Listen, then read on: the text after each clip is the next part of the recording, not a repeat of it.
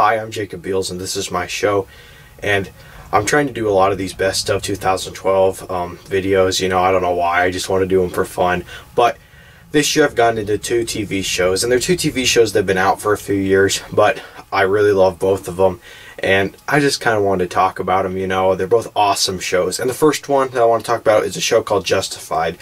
It stars Timothy Olyphant, and he plays a great hero character. You know, he basically plays this guy named Raylan Givens, and he's a U.S. Marshal, and he's in Miami, and he shoots a guy on sight, and he gets relocated back to his home state of Kentucky. And after that, like, he runs into problems with some old friends, his dad, and it's just a really awesome show. I really like it.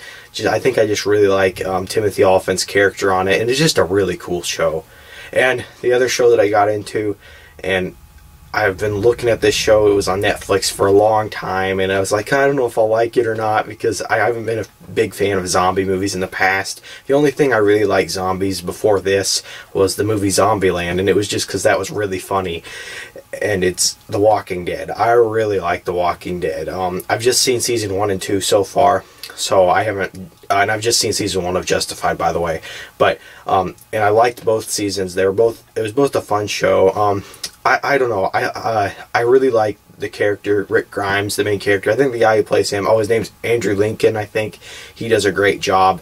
I think the reason why I like it so much is because you get so into the characters, you know, and the show is almost a little bit creepy, like the way they tint the show and how it looks. It's just a cool show. It's awesome. I love it. But I just want to talk about a couple shows I've gotten into. And please leave a comment on a show that you've gotten into recently. And thanks for watching. Bye.